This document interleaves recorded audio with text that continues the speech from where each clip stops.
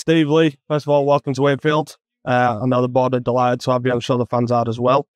You guys guided Shirebrook to promotion last year, and obviously had a great start to the season with Claycross this year. How did the move to Wakefield come about, and what attracted you to the club?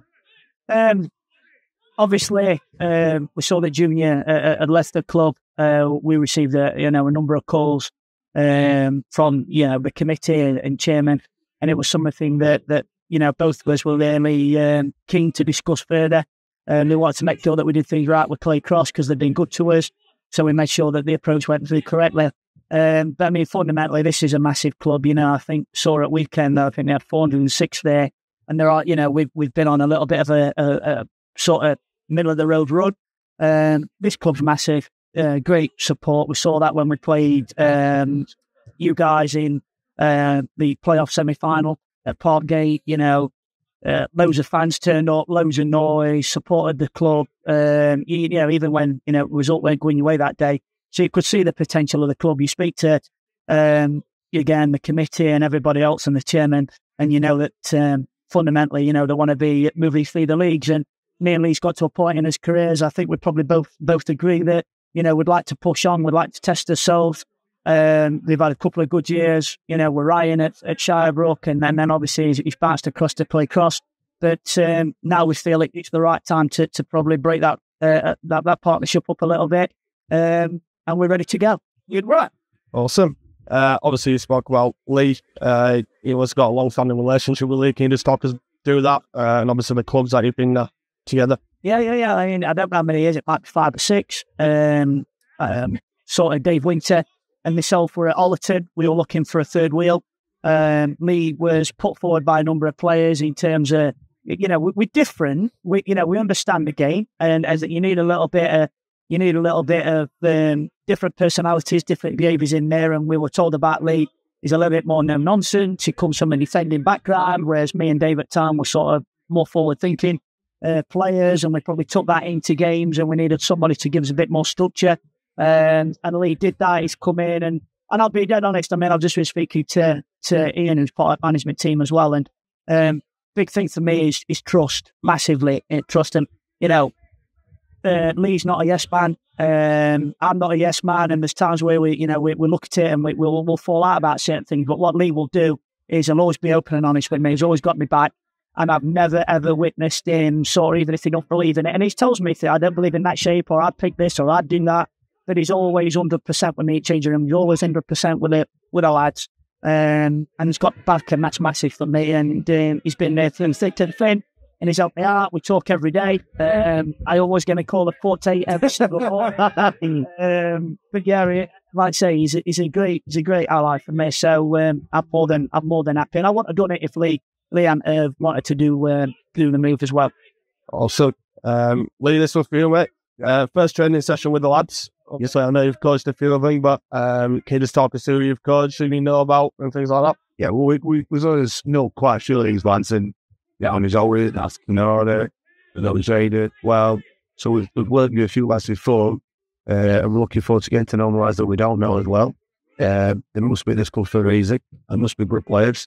We've watched some footage on them, so we know what they're about. It's our job now to put some structure in place, so we get the full potential out of his football for his players. Awesome. We've obviously experienced 2 very different styles of football. With beginning of the season we had Junior style, and the last 2 games we had Ian style. What can the Wakefield fans expect from a team coached by yourself? I think what we look to impose is a structure and a way of playing that all players, other than the starting 11 on the bench, and they can fit it to. And obviously, might have had some things that were working before, but we just get over the last 3 years, we've implemented systems and structure that do work, and that's what we're going to look to really. Yeah, that's a way of players. Aggressive on the full style of play. More players that want to win, not only just good technical players, but the will to win, and that fight, desire that the clubs are fans in it. We all want to see on a Saturday afternoon. I mean, there's, you look at it again, 406 people here at the weekend, and they're standing there and it's cold, and we just want to make sure that the desire that the fans are putting in, we're replicating, and the fans and the lads are replicating. good intensity. And he's dead right. You know, sometimes get teams or managers and the 4-3-3 or the 3-5-2. Like, that's not us. We just, you know, the players dictate the formation. We're here to win. We want to win. And, you know, even if it's a friendly game of badminton with me or a game of pool or whatever, you know, like, we both want to beat each other. And and you know, you look at the side who have been successful, you know, you Shard Ropes and you Paul Gates and Beverley last year. You know, they probably weren't the most technical teams in the league. I think Wakefield were the most technical team, but what they had probably over Wakefield at the time was a little bit of experience, a little bit of will to win, a little bit of mental toughness, and that's what we're hoping to bring to this talented group of players. Perfect. Obviously, first game in charge on Sunday is FA Vars against North Fields. Obviously, we want to win out of that one, but what else are you expecting from that game, sort of from the players? Probably be, in terms of, you know, lots of different bits and pieces. We want to be competitive from day one.